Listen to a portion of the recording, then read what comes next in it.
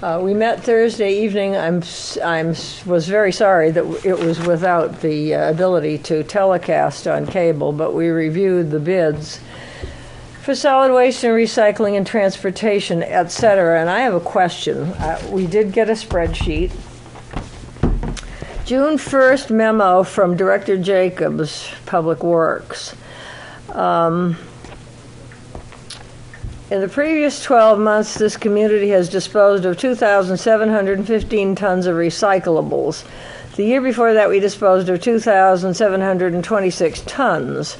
The waste management proposal being considered will hold to the 0 per ton disposal fee as long as there is a commodity market collapse provision in the contract that would allow both parties to revisit the zero floor feature of the agreement in the event the blended value were to ever fall below $65 a ton.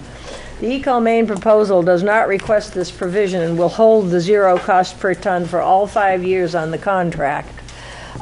Do we have that commodity, or will we have the commodity market collapse provision, or what? No, we will not. It's a 0 fee for 5 years. That's okay. it. That's it? That's it. Okay. And that is the same, then, as the Eco-Maine proposal? Yes, ma'am, that is correct. And the rebid changed those provisions. We were very firm when we rebid this. We had told all the bidders that in accordance with our bidding policy, no one might change the conditions of the bid. They had to bid on what was in the written bid, and they all did that, and that charge is not there. Okay.